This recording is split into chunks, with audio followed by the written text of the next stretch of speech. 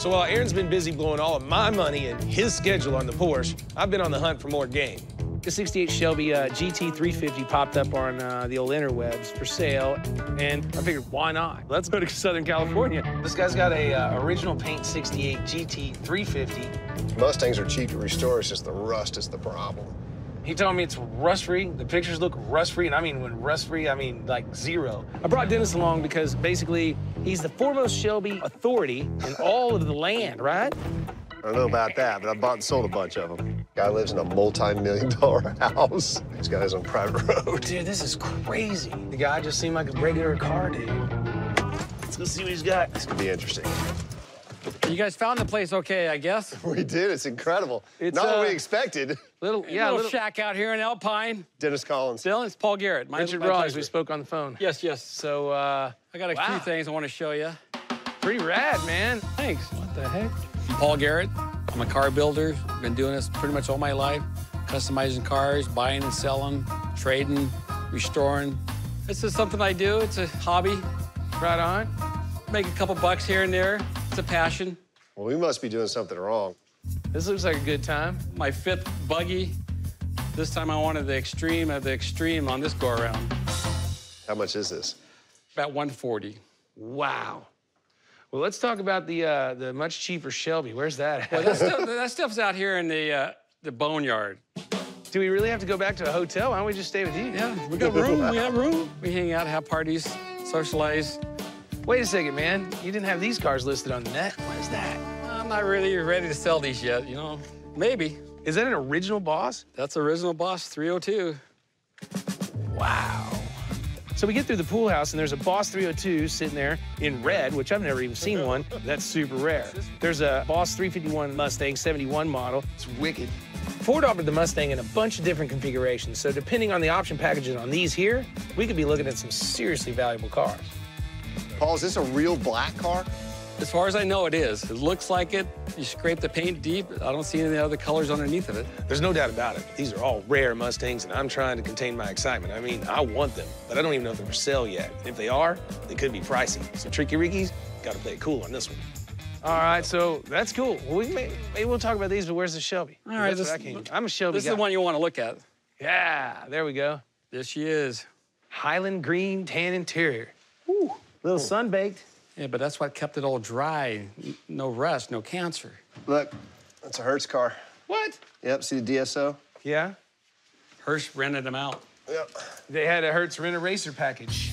We get into the garage, and the Shelby is really, really nice. I mean, it's got one blowout tinted fender. I looked underneath. The torque boxes were great. The floorboards were great. I mean, it looked like a brand new car underneath. How long you had this car?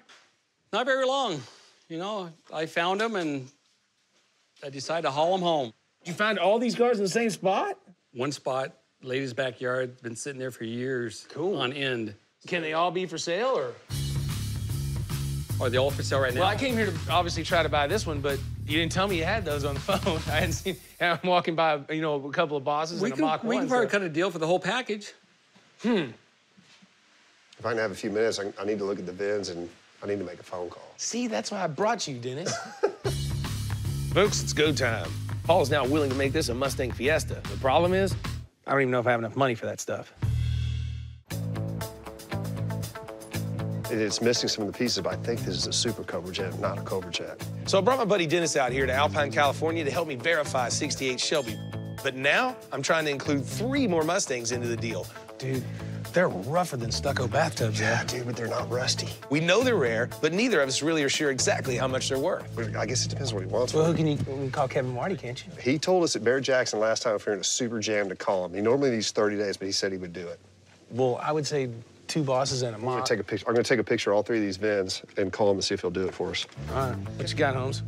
All right, I know you think I exaggerate this stuff sometimes, but Gosh, did we find holy grails?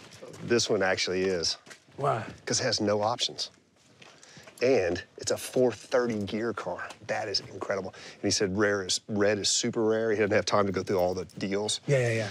He also said that they only made 20 of those. And then what about this one? Not only is it a Cobra Jet, it's a Super Cobra Jet with a drag pack. What? Yeah. So these 3 cars in their own right, in my opinion, these are all better than what you're trying to buy. So what's a, like, steal it package figure? I think 100 grand would be. Like stealing it? Yeah. Don't try to kill him too hard. He's gonna tell us to beat it. Yeah, he obviously doesn't need the money. Yeah. I want this car. You want to ride in this car, you will freak out. Right now, I just get a bunch of rough vinyl up. So where are we at on this car? I mean, what's your figure today? $35,000. That's too much for just this car. Maybe I can average out. What do you want for all four? Because those are pretty cool, too. They're just rough. You know what's out there, right? Well, I think that I have a pretty good understanding because my little boy Dennis here jumped on the phone and checked it all out, and we know it's there. All four of them, all four of them. Counting this one. Yes, sir.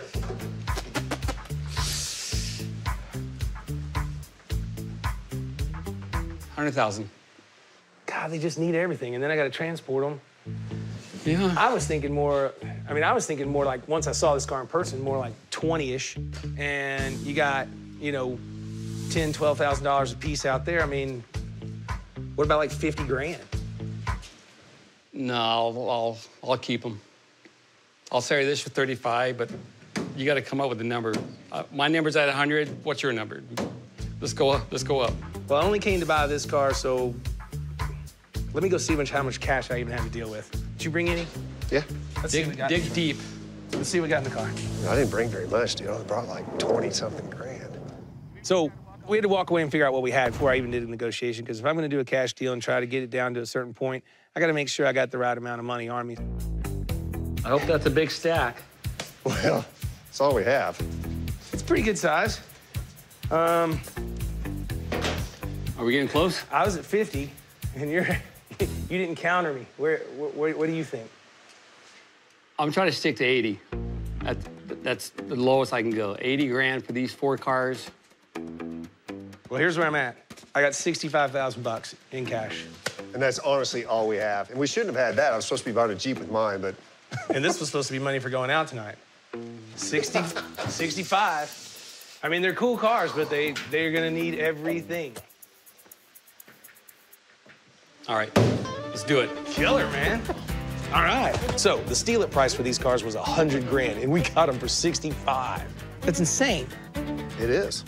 Dennis, you're gonna need to do the paperwork.